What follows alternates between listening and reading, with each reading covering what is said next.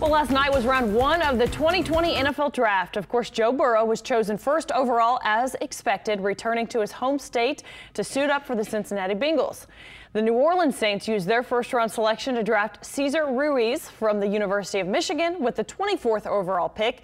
Here to talk more about that is WWL.com sports columnist and host of the podcast Saints Happy Hour, Ralph Marlboro. Thank you for being back with us. Thank you, Leslie.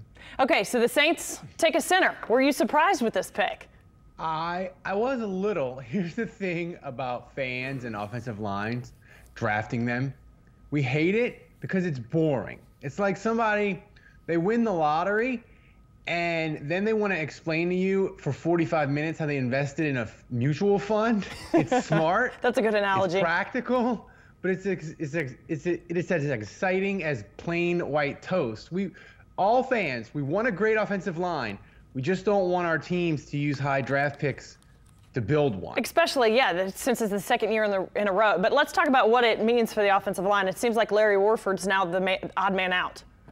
Well, that's right. Sean Payton even put him on notice last night after the draft and said, look, Larry Warford's going to have to compete for a job. And the thing is, Leslie, besides the referees in 2018 that cost the Saints a chance at a Super Bowl, the biggest reason the last 2 years the Saints haven't won the Lombardi Trophy is in the playoffs, their offensive lines have been horrible. It's been a combination of things, of poor play and injuries, right? So depth will help them later in the year.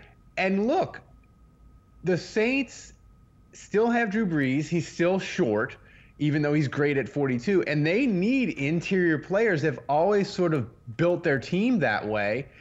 And, you know, it was just, it's just with the Saints and offensive line, the one thing I will say, they do not make mistakes high up. They drafted Ramtech. They drafted Jamal Brown.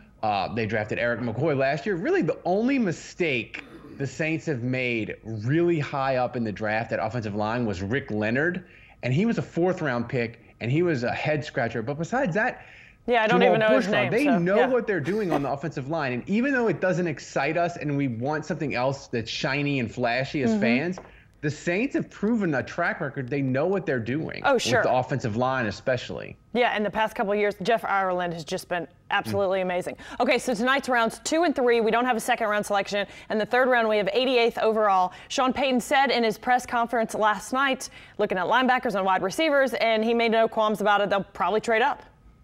They're going to trade up, Leslie. We should all come to grips emotionally with the fact that Saints 2021 second-round pick, that's as good as gone. They're going to package their third-round pick, 88 overall. They're going to move back into the second round. They're going to get a player. Two names to keep in mind: Christian Fulton, cornerback from LSU. He fits the body type the Saints like.